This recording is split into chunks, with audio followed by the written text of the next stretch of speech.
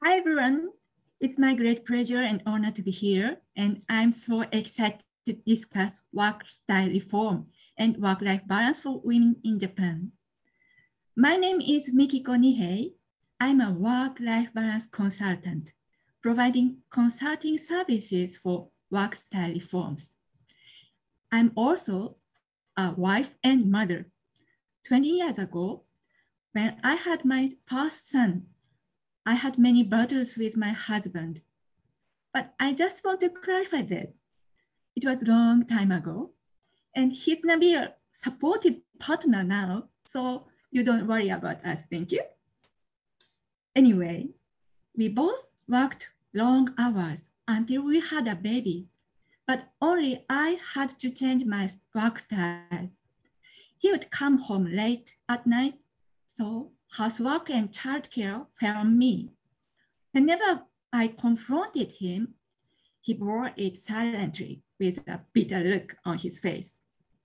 One day, I realized that the problem didn't lie in our home. It's a structural problem. The same thing is happening in many families. Unless there are changes in the structure, neither the parents nor the children will be happy. I was convinced that the declining birth rate and related social issues have to be improved. And the key was work style reforms. So I joined a company named Work-Life Balance. I'd like to share my slides from now on. One moment, please.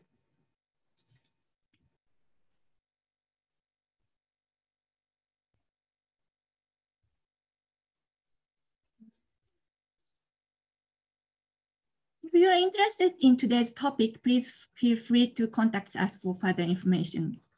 Now, let me introduce our company. We help Japanese companies to create better work environments. By reducing their work hours, we contribute to increased productivity and happiness at work. What makes us different from other consulting companies is that we are practicing work-life balance ourselves.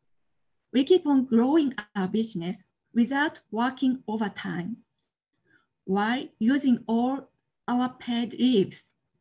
Our consultants work while juggling childcare and nursing care or undergoing fertility treatments. They are all active in the front line.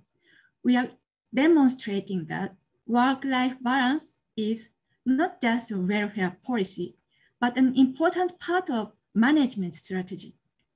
Each company we consulted achieved favorable results, including reduced overtime work. Also, to make social reforms, we have lobbying to change the labor laws and proposing new policies and leading social movements to correct long working hours.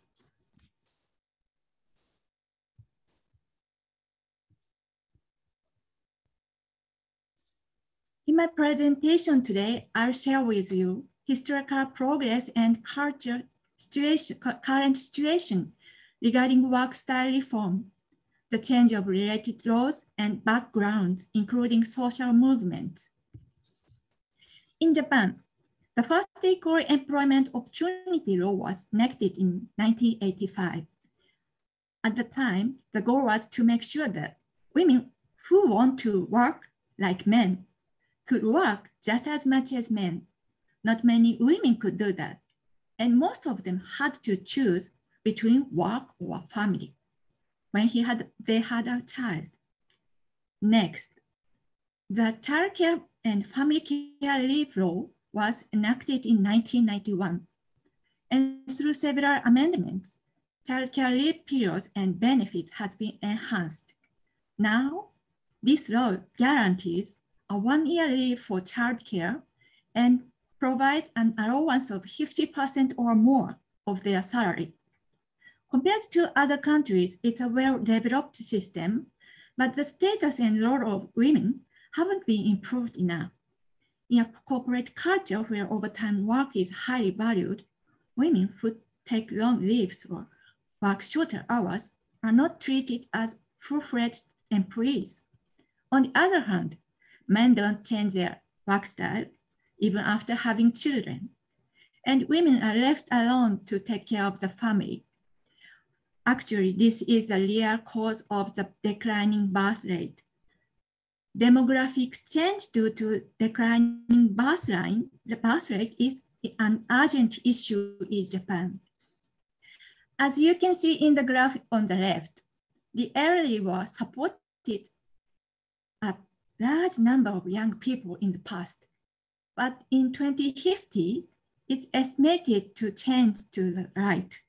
The number of young people will decrease sharply, and they need to support a large number of the elderly.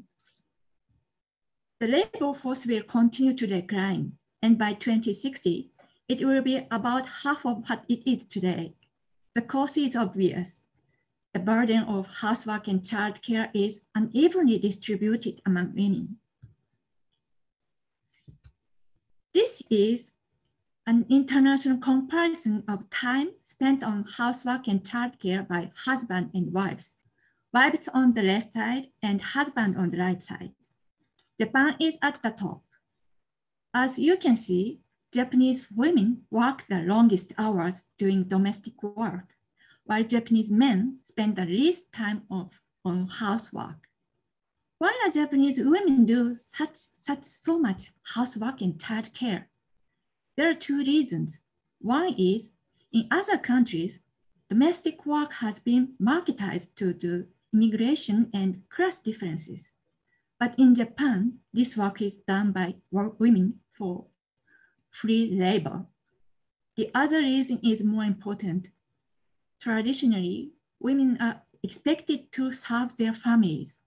Women are constrained by the ideal image of being a good mother, good wife. In this graph, the red line is the number of dual income families, and the blue line is families with full-time housewives.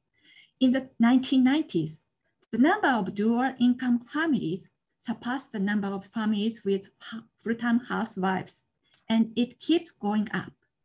The problem is the standard is still long working hours based on the assumption that a full-time housewife will do all the housework. We've been lobbying to put a legal limit on working hours. In briefings to key legislators, the next slide caught the most attention. This is a survey by Cabinet Office that tracked families who had their first child. The top group is the one where the husband didn't spend any time on housework and childcare. And the bottom group is the one where the husband that spent 6 hours and more on it. Orange shows percentage of families that had second child. As you can see, the longer the time spent on housework and childcare by the husband, the higher the ratio of the birth rate of the second child. The time and the birth rate are proportional. What is really needed to improve the declining birth rate is men's work style reform. Finally, the government began to seriously address the work style reform. Women's Empowerment Act came into effect in 2016. A breakthrough idea of this law was the requirement to publish indicators whether a workplace is a good place to work or not, such as visualization of overtime hours, difference in years of service between men and women, ratio of female managers, and so on. In terms of average working hours, Japan doesn't appear that long. As you can see in the graph, Japan is a yellow line in the middle. Japan's average working hours are shorter than those in the United States, shown in green line. But this is because Japan has high rate of part-time workers, compared to other countries. Men in full-time employment work very long hours, while women become part-time workers so that they have time for housework and childcare. Next slide, this shows the percentage of workers working 60 hours or more per week, comparing men and women. Working 60 hours means working 10 hours a day with only 1 day off per week. Can you imagine? The upper green line is men and the lower yellow line is women. The short line on the top with triangle signs shows men in their 30s and 40s. Men in full-time employment, especially in their 30s and 40s, who are facing the challenge of raising children, are notably working long hours. Since 2015, we've been gathering signatures of CEOs who support the idea of collecting long working hours from the perspective of productivity and sustainability. We named it the Declaration of Working Hours Revolution. In 2019, finally, the laws for the promotion of work-style reforms came into force. It put a legal cap on working hours for the first time. Overtime work exceeding 80 hours per month is now illegal, though with a lot of exceptions. We know it wasn't enough, but it was a big first step. The remaining issue is people's traditional belief, such as division of labor. Men should work outside to support family income, and women should be responsible for housework and childcare. The reality is, the seniority-based system is beginning to break down. Salaries are not increasing. It's becoming difficult to support a family on one man's salary. Men need to be relieved from the heavy responsibility of being the only breadwinner of the family.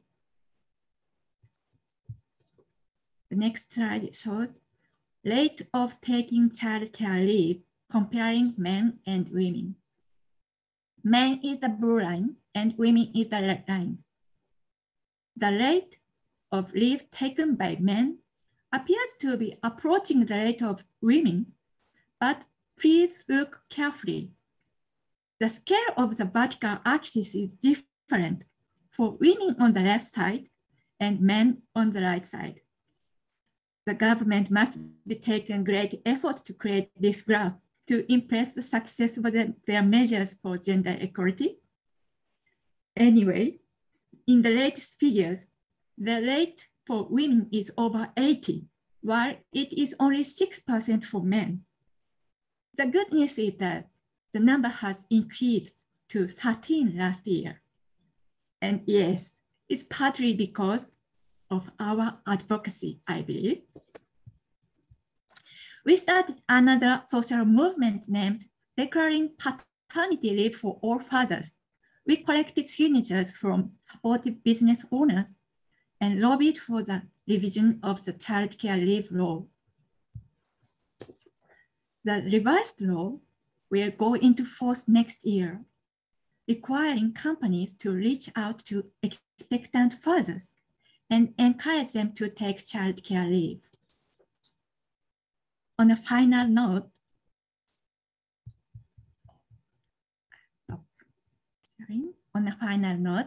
let's look at the current situation. During the pandemic, workers realized the comforts of working from home, no more commuting in the crowded trains, and more time to reflect. And they're taking a hard look at the company they work for. Japanese corporate warriors are changing how they think about their own lives away from the company. To be a company of choice, Japanese companies are facing the need for change. It must be a good opportunity for me as a work-life balance consultant. I will continue to encourage changes so that everyone can manage his life and live a happy life. Thank you.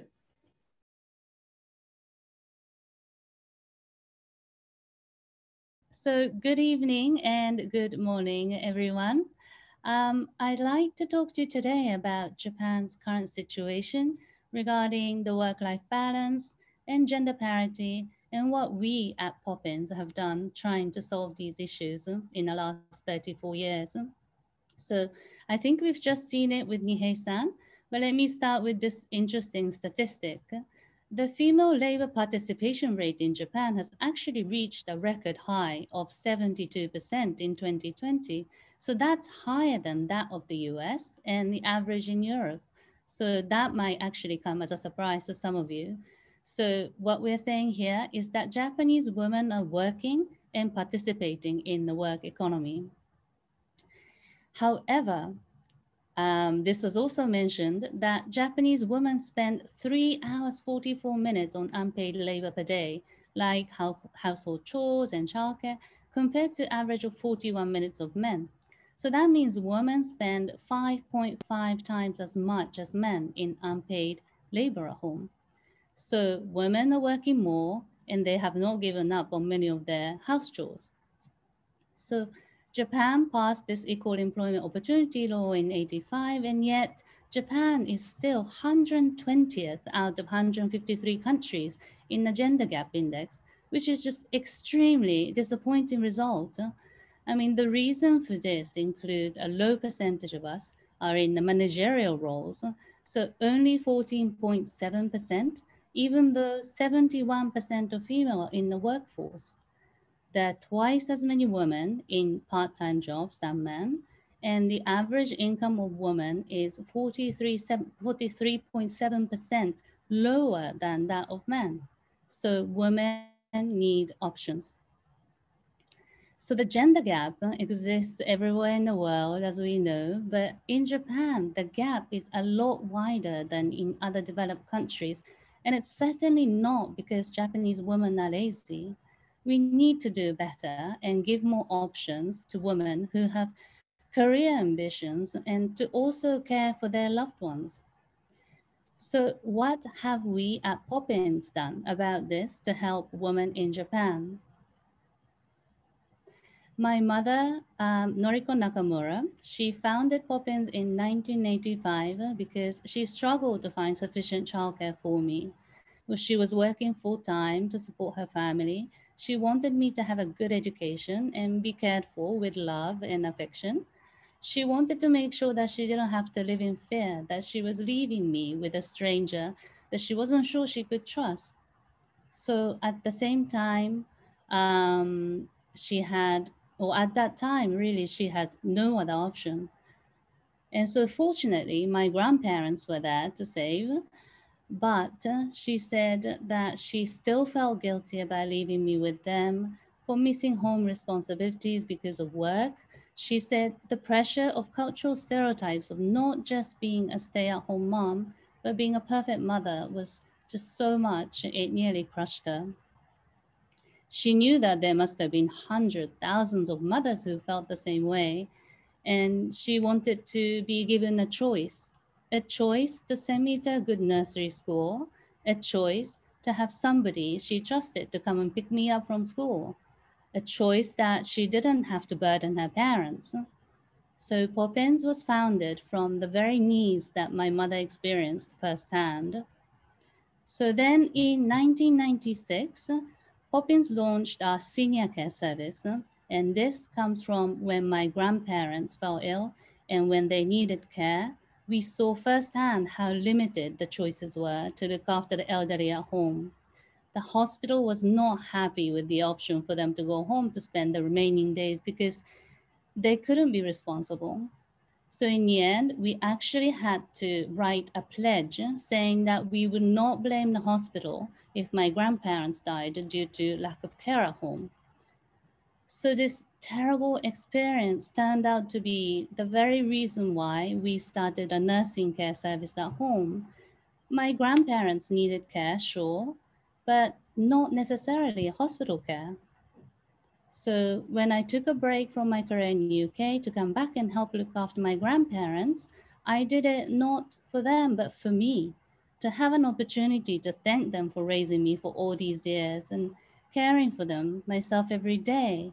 And that's when I realized I wanted to be part of this company, because I too realized that there must be thousands of people who are in the same shoes as me, thinking there must be another way.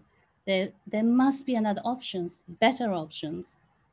So our children, our parents, or in my case, grandparents too, these are perhaps the only people we care more about than ourselves. Well, actually, sorry, husband, maybe husband too.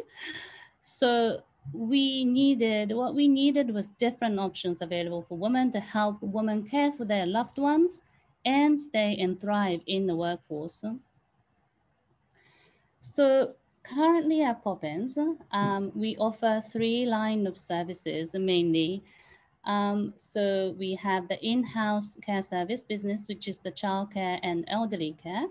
And then we have educare business, which is nursery schools and after schools. And then we also have training and others. And these were set up to help women to be able to make a choice on how they live, a model to enable mothers to continue on with their career path.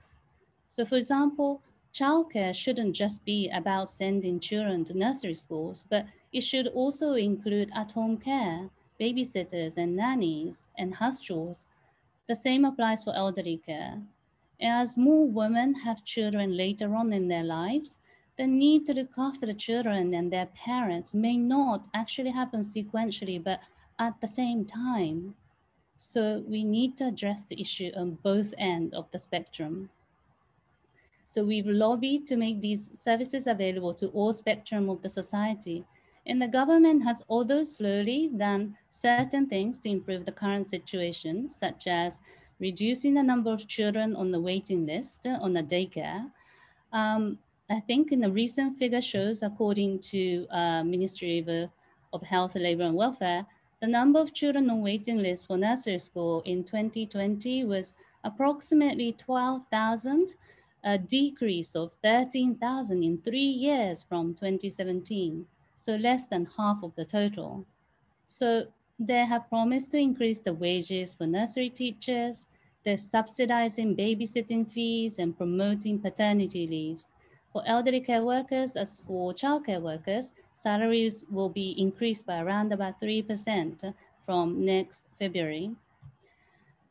So I mentioned earlier about the low percentage of women in managerial roles. The average number of females on the board of directors at blue chip companies in Japan is 8.7%. So in the 300 public companies with the highest market cap, there's still 43 companies which have 0 female directors on their board, 43. So as for Poppins, we actually have 40% of the board of directors. I think we see in the next slide, yeah. And 78.5% of managerial roles are women. And so when we were listed as the first SDGs IPO in the first section of stock exchange last year, investors commented that there are very few female presidents of listed companies at TSE. Well, in fact, only 2 in history, including us, and even rarer to have female presidents for 2 generations. So as you know, Japan has one of the fastest declining populations in the world. It's said that by 2060, over a third of our population will be 65 years or older, compared to 21% in US and 17% in India. Our birth rate is falling, and like many other developed countries, women are having children later. So as I mentioned before, we're doing our best to make it easy for women to stay in the workforce by providing childcare and senior care. And what else can we do? Yes, change in immigration is one, and I'm sure this will happen eventually, but unfortunately not quick enough in my view. So what else can we do?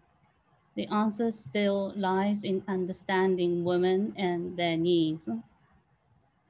So as for work style reforms, I think we can all agree that COVID pandemic has changed the way we work globally. People were commuting less on the infamous bad trains in Japan.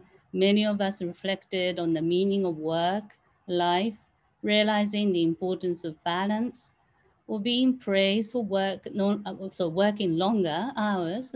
That sort of prioritizing work over life or family has, I think, starting to change. And so we all needed to adapt quickly. And I think if there's a silver lining in this pandemic, it's very much the company realizing that we can indeed work from home quite effectively and productively. And I think this too gives women an option in terms of choosing how and where they work. So I've been talking about having different options for women a lot today, and I think it's also very important for women to have the power to choose, not just having options, but the power to choose, to make that decision without that fear of being judged by their husband, parents, in-laws, friends, work, and society. We need to make having these options the new standard. And so I hope to see the younger generations, such as yourself, the students, I hope who are joined today, to become leaders, to come up with new ways of evolving.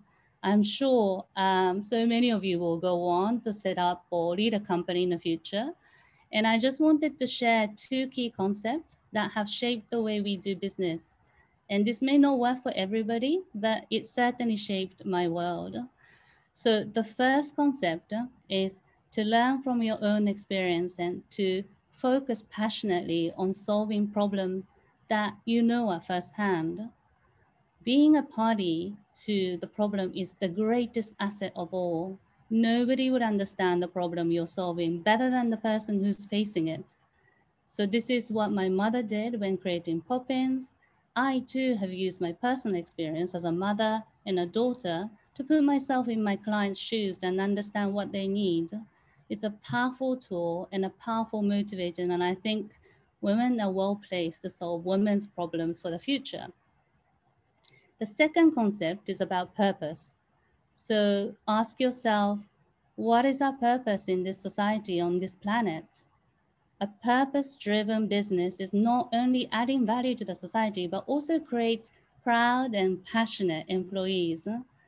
Always question yourself and your company's purpose, and you don't lose sight of it, even when your company grows. And so although ours is primarily to support empower working women, it's not just exclusive to them. We're currently focusing on women just because they're the best conduit to better families and the educators of future generations. But through care and nurturing, be it to our children or to our elderly, we give women and men options and space to further enable their families and our future generations to have a better well-being. Thank you very much for today.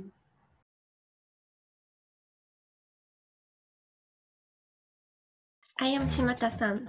I feel very honored and humbled to participate in this webinar with a global audience.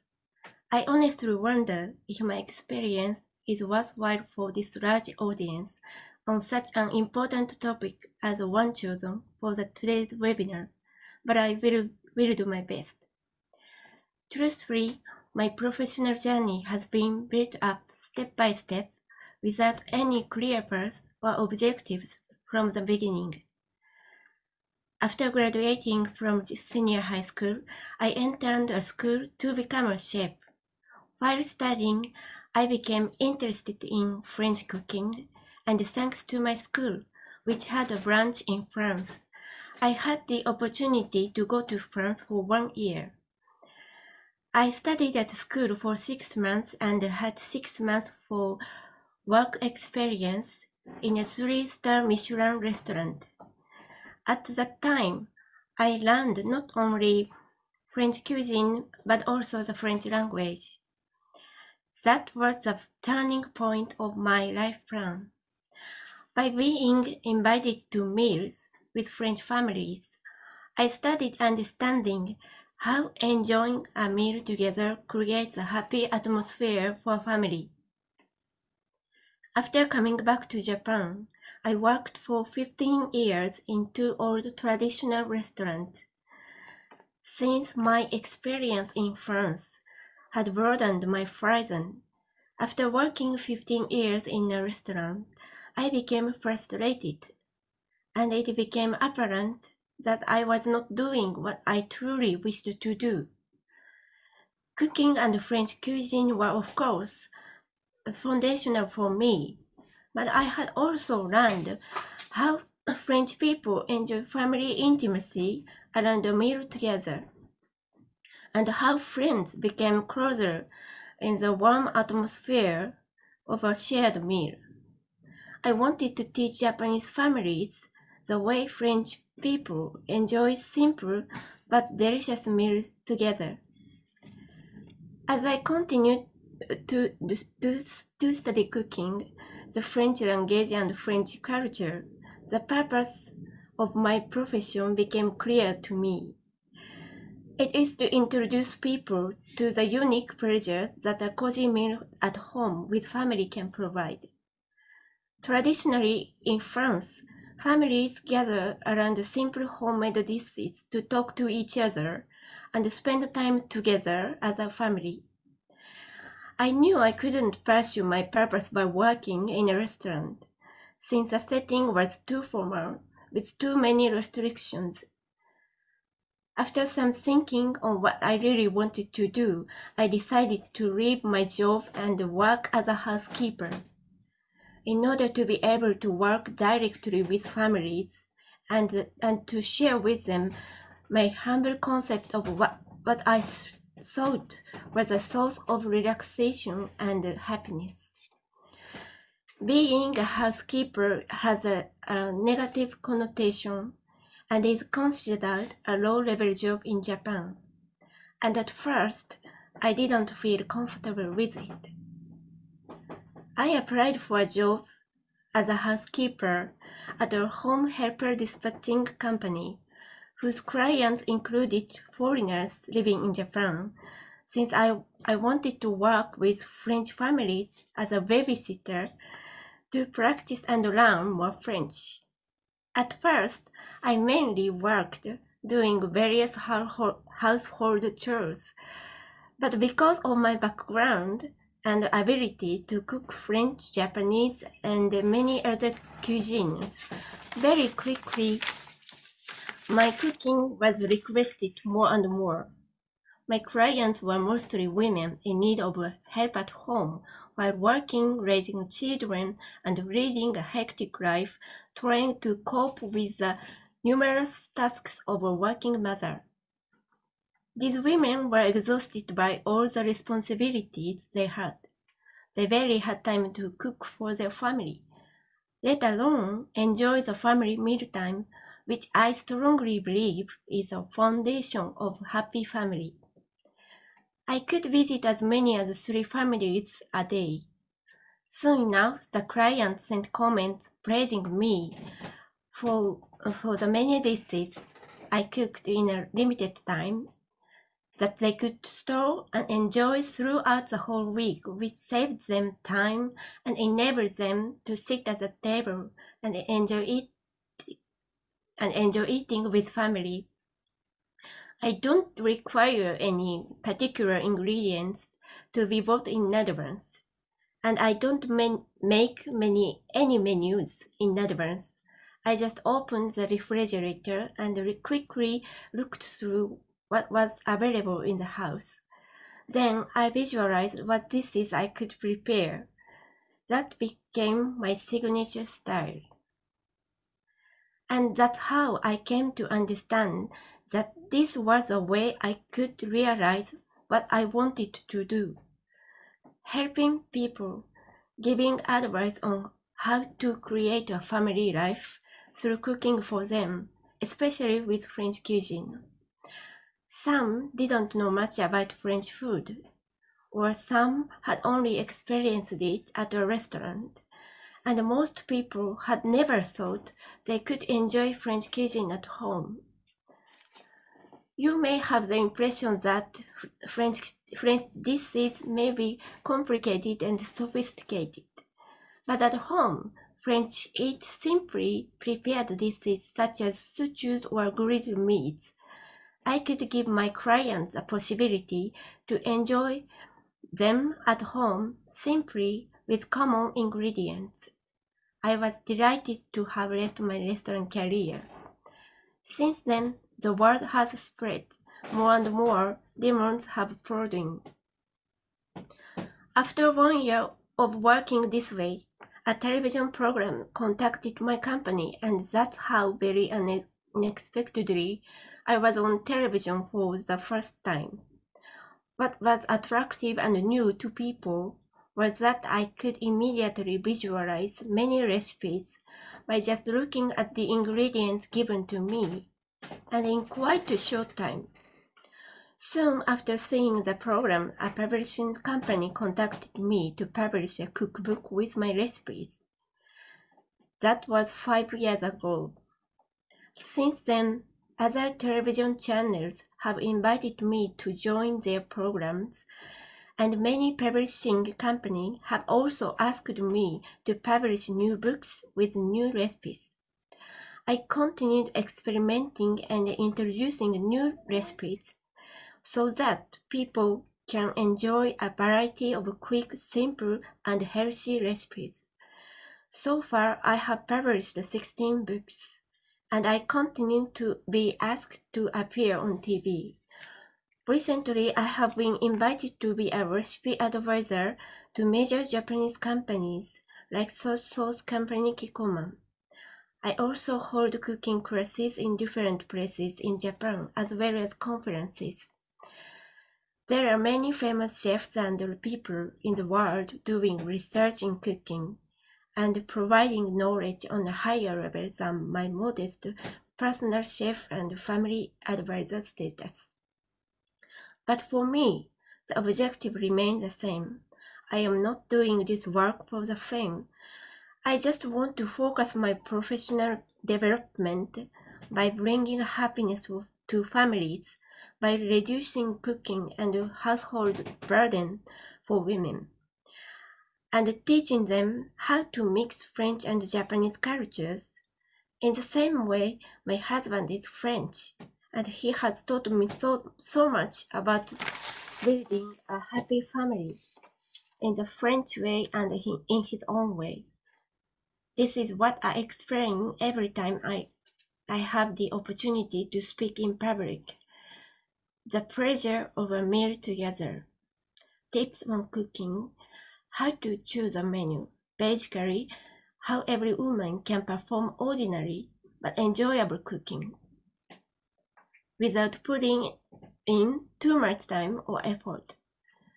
I also like to speak to young people who have decided to become chefs, to help them see another aspect of the cooking profession. Through TV programs and other public events, I try to reach more and more people to share my work and life philosophy so that they can see alternative to Japan's traditional ways. With my husband and 3 small children, I can rely on my family to build a foundation to continue developing in the future. Thank you very much for your time.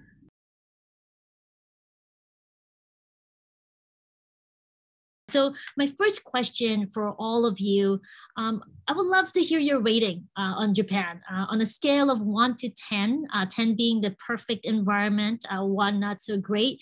Where would you rate Japan's work-life balance status? Tell me how you arrived at this score. What are your thoughts also in the future, maybe 10 years down the road? What do you see here in Japan? And will the change come rapidly, slowly, and why? Perhaps Ms. Nihei, you could start off, and then Ms. Todoroki, and then Ms. Tassin. Thank you. It's an interesting question. I'll give it a 4.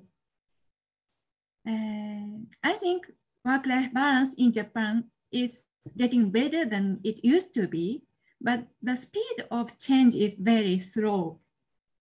The reason is most of Japanese organizations take a point reduction approach. So people think it would be better not to take on new challenges rather than make mistakes. But in this pandemic, people come to know it's impossible to get a good solution without repeated trial and errors. Companies are forced to be more flexible, and they are allowed their employees to work from home and so on. Now we have learned that we should always take on new challenges. And that's how we promote work-life balance in Japan. So about future, I hope the score will be 10 in 10 years. And at that time, our company's mission will be completed. So we happily dissolve our company. Thank you for the question. Yes, so I think, well, since the pandemic, I think there's been some definitely positive progress. But I'd really say we're only halfway there. So I'll say 5. In the last, well, I think in the last 10 years, I think things have progressed a lot quicker than expected. For example, sort of the traditional belief that longer you work, a better worker you are, or it's better to work for the same company for a long time. I mean, these thoughts are slowly, but like definitely starting to diminish. In 2020, at Poppins, we've actually set up this overtime policy limiting employee to 7 hours a month max. So almost zero sort of overtime policy, including our 6,000 sort of, staff on the nursery schools and everything. And so that took some, effort. But I think you really need to just set a target and then just stick with it and take that leadership and you do it yourself and then show that it can be done. So the baby boomers have mostly, I think, retired and now stepping away from this working age population. So the concept, I think, the generations are changing. The concepts which are important to the younger generations are more like inclusion, equality, well-being. And so I think with those sort of the changing generation, the mindset, the culture, I mean, with respect to what's been happening in the past, I think we can hopefully take step by step to a better future. So I hope, like Nihei-san just said, to be able to reach 10 in 10 years. And so that we become, number 1 in gender parity gap in the world. Yeah. Thank you.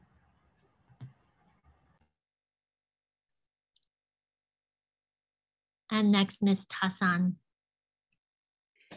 はい。私は英語が得意ではないので、通訳の方に頼もうと思います。私は家政婦の仕事を通じていろんな家庭を見てきましたけども、その中でやっぱり女性がほとんど家のことを、または子育てのことをやってるのはほとんど女性が多いんじゃないかなというふうに思います。So because working as a housekeeper for families, I could witness what was the real situation at home and how the wives were doing actually all the chores at home, and that made my that was I could witness actually. その一方で私が知り合うそのお母さんたちはすごく自分の好きな仕事をしていて生き生きしているようにも感じます。そういう意味で私は10のうち5だと思っています。So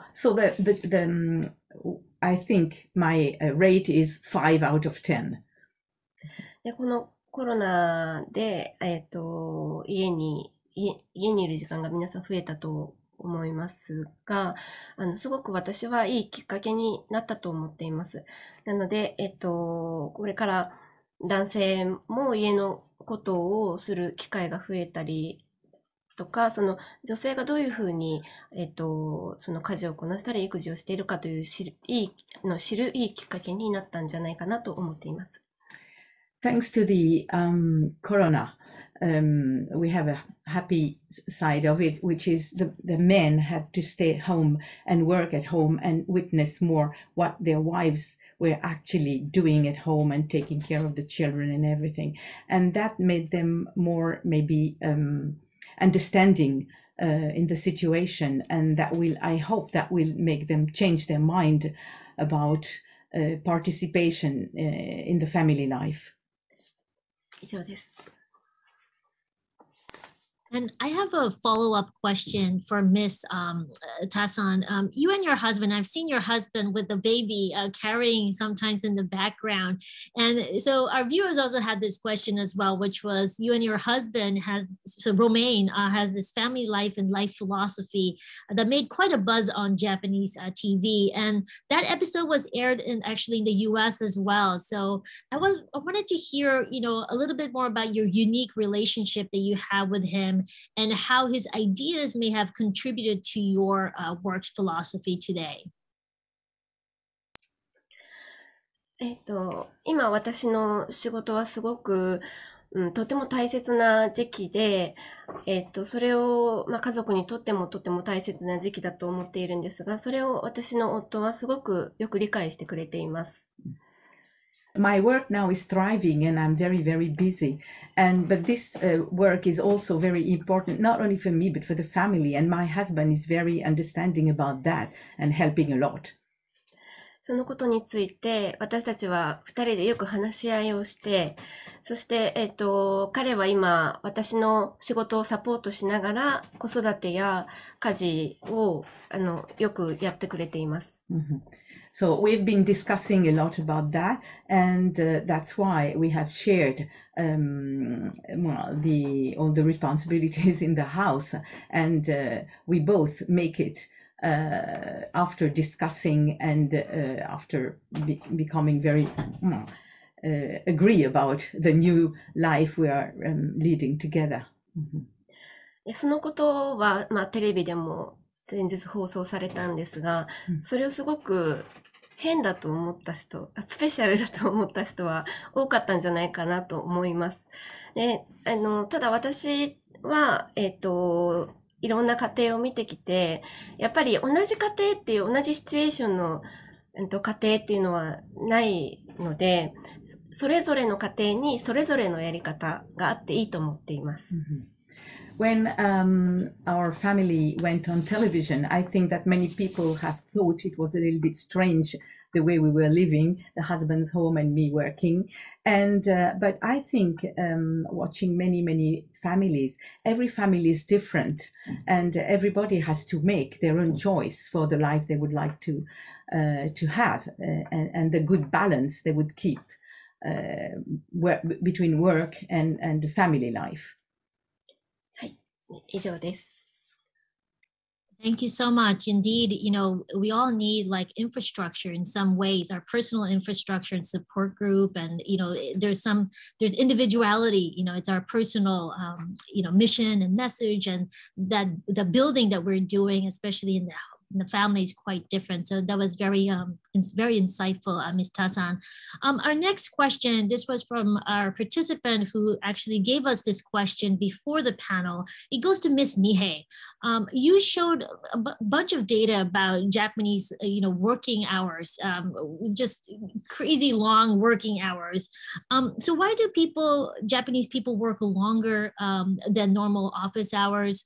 And within your own sort of business experience, did you find any sort of insights here that you would like to share? Maybe your services maybe turned around and improved for the better for the individuals or organizations. So we would love to hear your experience in this regard as well.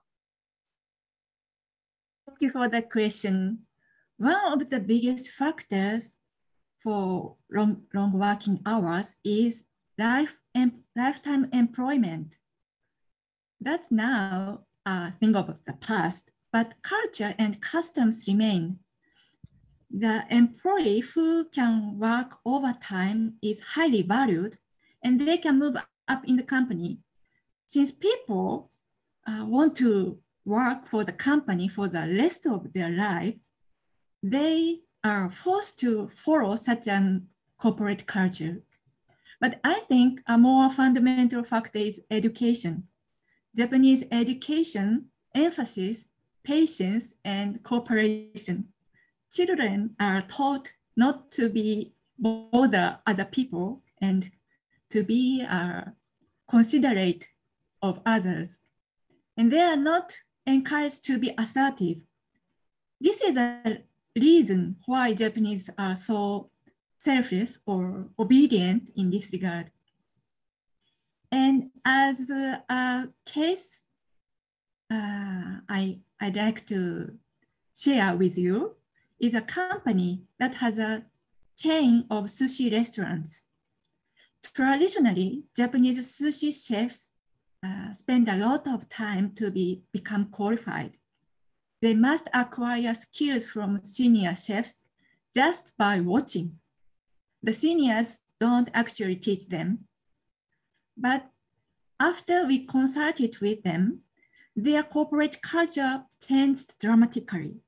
Now, to improve their team performance, artisans demonstrate how to prepare fish on webinars, and young chefs can learn it from restaurants across the country. They also started the online purchase of seafood, and they could improve their selection of fresh fish that they have cherished since their establishment. Thank you. Thank you so much. Second to the last question goes to Ms. Todoroki. This was for a question fielded by the managing director, Ryoko Ogino, who was so impressed by the services she received while she had her child in Japan traveling. And it's such a high quality services that your company offers. So she had a question, what is the biggest hurdle preventing Japanese people from using outside childcare services? There is definitely a need for it, but it seems like such services are not yet common in Japanese society. Thank you for that important question.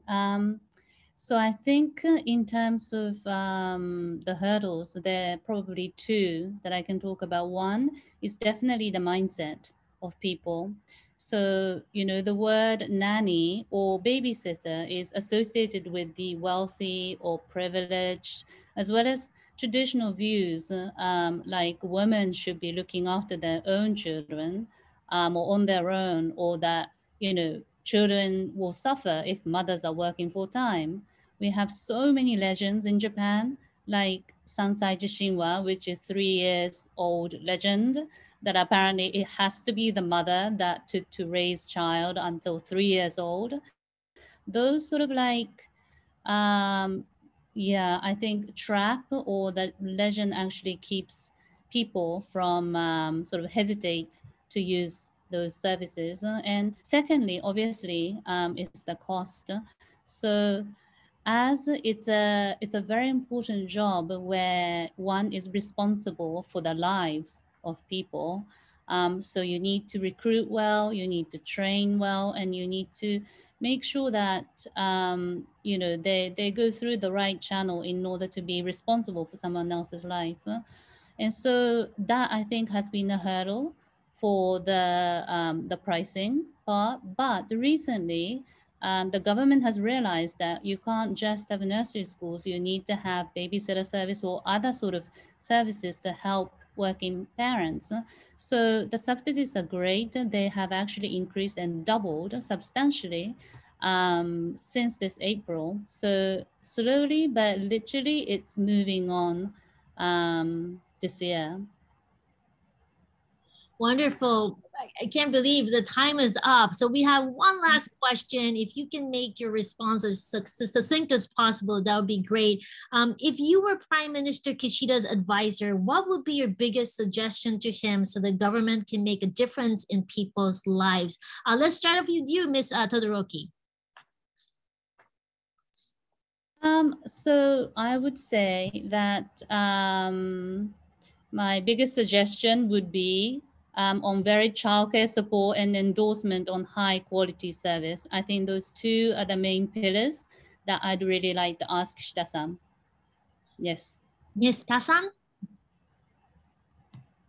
私は、岸田さんがもっと家庭で過ごす時間を増やして、働きながら子育てや家のことをやっている女性の、奥さんのことを、見て、どういうふうに彼女たちが頑張っているかというのを知ることが大切なんじゃないかなと思います。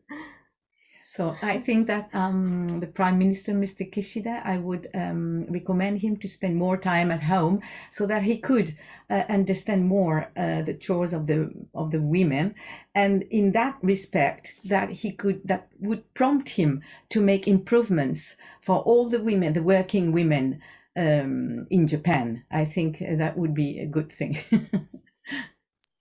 Lastly, Miss Nihei. I would suggest introducing selective surname system for married couples. Japan is the only country when a couple gets married, one of them is legally bound to change the surname. And it's about our identity and marriage diversity. Thank you all for joining today, both participants as well as our excellent speakers today, Ms. Todoroki, Ms. Tassin, and Ms. Nihei. We learned so much in such a short period of time. And I would also like to thank our corporate sponsors, individual sponsors. Without their generous support, a webinar like this, especially one dealing also with women's empowerment, would not have been possible. So on that note, good night, everyone. And thank you again for joining us today.